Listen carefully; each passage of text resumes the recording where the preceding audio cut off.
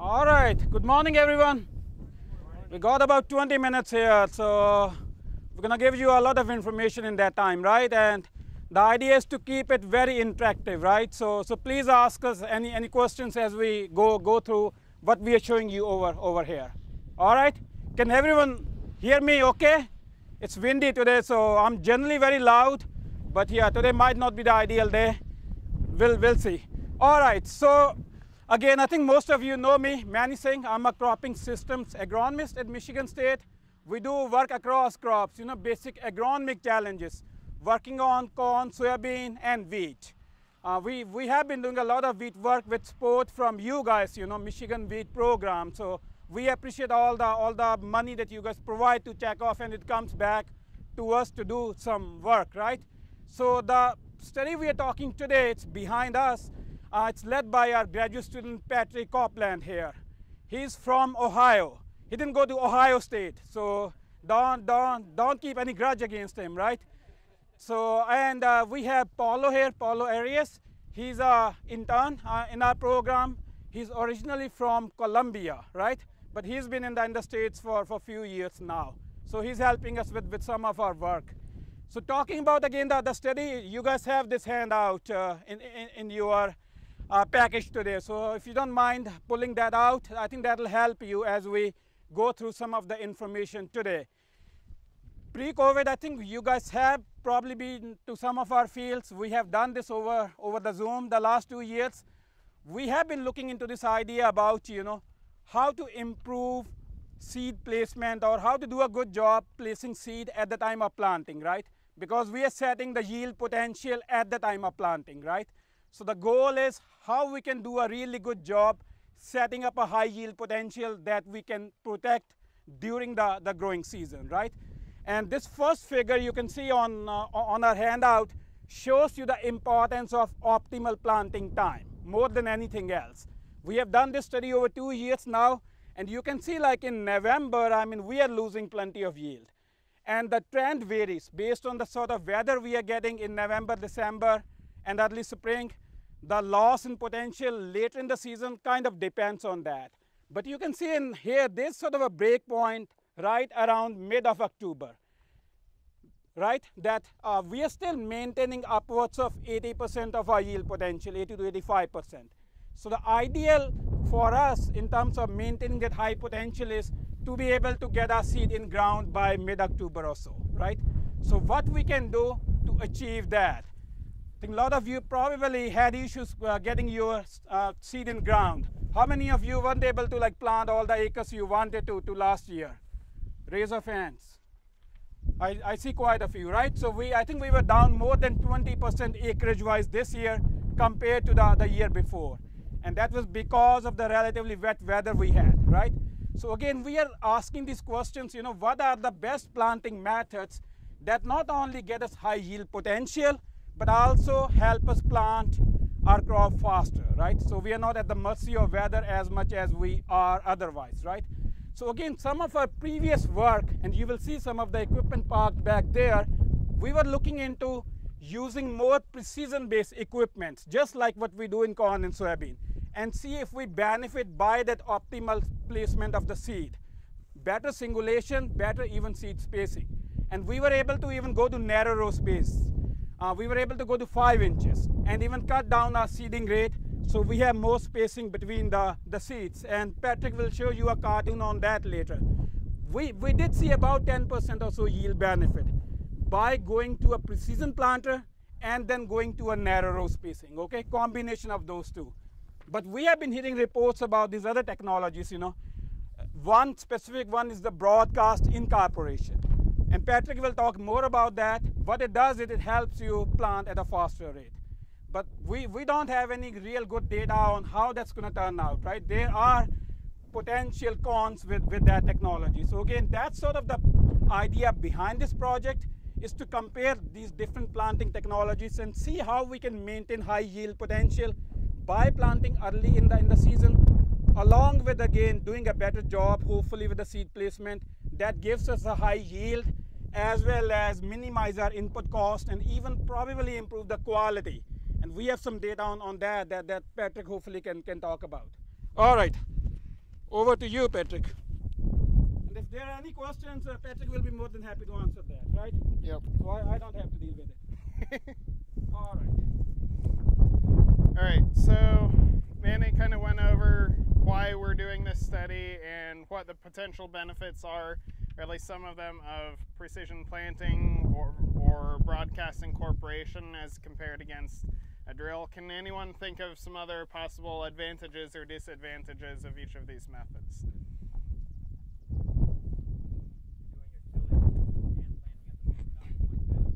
Yep. Anything else?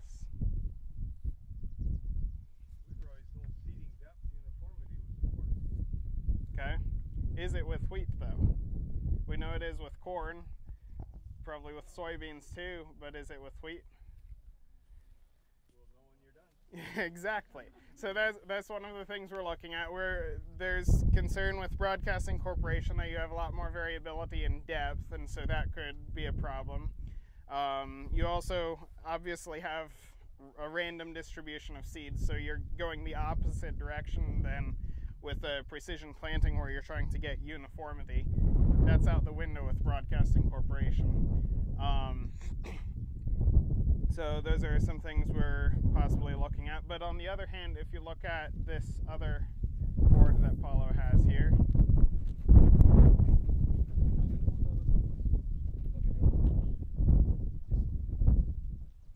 okay, so with a seed drill on 7.5 inch spacing, we have seeds kind of randomly distributed in the row. With precision planting at the same rate, the rows on 5 inch spacing, because that's what we're doing here, the rows are closer together and the seeds within the row are a little bit farther apart, and they're more uniformly spaced as well. Kind of the ideal that you would want with pretty much any crop is this uniform distribution where every seed has the same distance around it between other seeds on all sides that is illustrated here. The precision planter gets a little bit closer to that because you have the narrower rows and the larger spacing between the seeds. But then with broadcast incorporation, at least in theory, because it's a random distribution, you can get even closer to that. So that's one potential benefit of moving to broadcast incorporation. Also, as Manny I think alluded to, you also have the benefit of being able to plant faster, plant more acres more quickly, which will allow you to get wheat in the ground, more wheat in the ground in the fall with the narrow planting windows that we have around here. So this cartoon here on your handout shows the seeding depth variability. These are actual measurements actually taken from this field here for broadcast incorporation, grain drill, and precision planter. As you can see, as we would expect, precision planter is pretty much uniform, consistent seeding depth. Drill is more random, and broadcast incorporation is even more random. What we're seeing though in terms of yield is that broadcast incorporation is actually about the same as drill in terms of yield. We were also looking at the possibility that maybe because of the non-uniformity in seeding depth, you might need to increase your seeding rate with broadcast incorporation in order to make up for seeds that are planted too shallow or too deep. And we didn't really see a benefit of doing that, at least from last year's data. So we're thinking that yield being the same as the drill might be due to the higher number of tillers in broadcast incorporation compared to drill. That is also shown on the handout.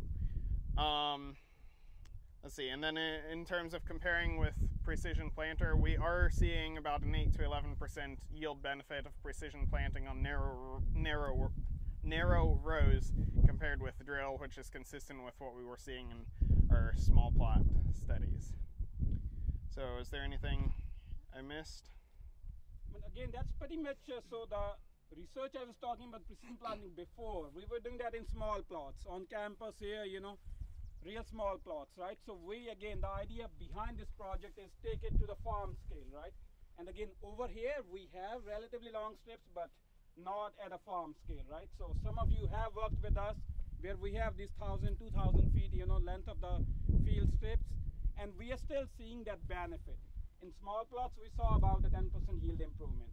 With the precision planter, again, better seed placement and probably narrow rows are playing a bigger role there. But we are seeing that again at the farm scale, at least last year, right? I think we had 1, 2, 3. So we had the first farm, 1, 2, and 3, you can see, had that precision planter. And 2 out of those 3, we did see a yield benefit. So that's the precision planter. And again, we believe it's coming from that optimizing seeding depth. You're able to get uniform tillering, right? We have also seen in the previous researches, it probably can help with the improvement in the fungicide efficacy against head scab. We saw a reduction in dawn level, at least in one site here. So again, not enough data, but we did see a benefit in terms of improvement in quality as well, going to precision planting route, right? But again, here we are going to the opposite side, right? Broadcasting and incorporating our seed. And again, as Patrick mentioned, look at all the 5 farms. And look at the variability in yield potential, down here. We went all the way, I think some farms were upwards of 150 bushels, and some are way down to even 60 or 70 bushels. And you can see again, these are kind of lined up by planting date, earliest on the left and latest on the right.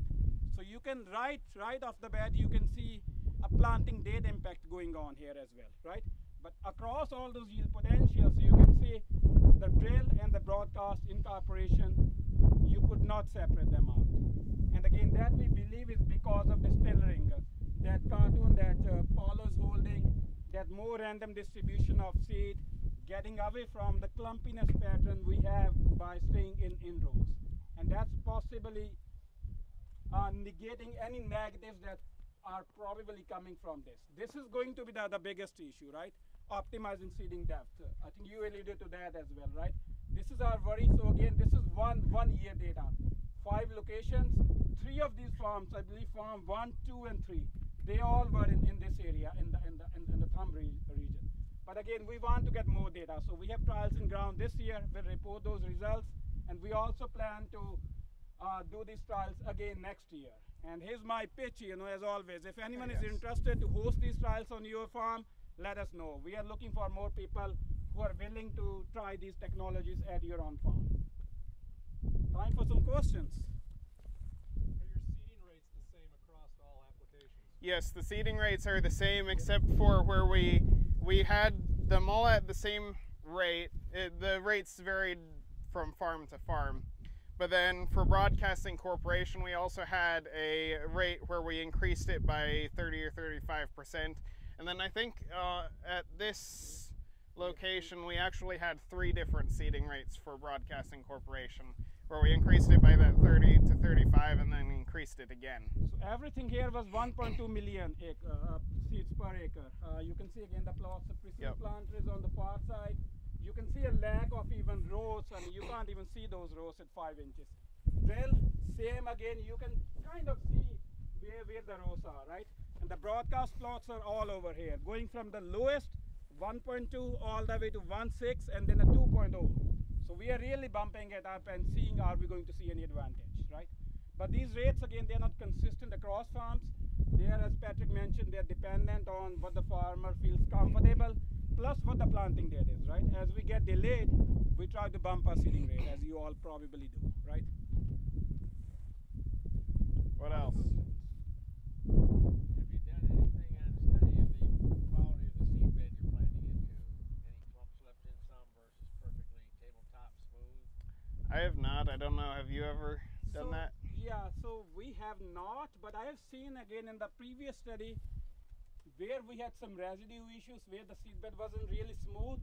That's where we were seeing a higher benefit of the precision planter compared to the drill, because again it can help optimize your seeding depth, right? So we did see that a higher benefit came from when we planted in a non-ideal seedbed, plus when the planting was delayed actually. And that's one thing we haven't tried with the broadcast. Last year all of these were, again, as you can see, relatively optimal planting time. So this year, I think it's somewhere down here, we have planted a study on campus where we planted under really late planting conditions. Early November, I think Early it was. November even, and see what happens. All right, somewhere over there. You ever check the aerial application? Aerial application. We have not. Have we? For seeding, For seeding? we have not done that. Yeah.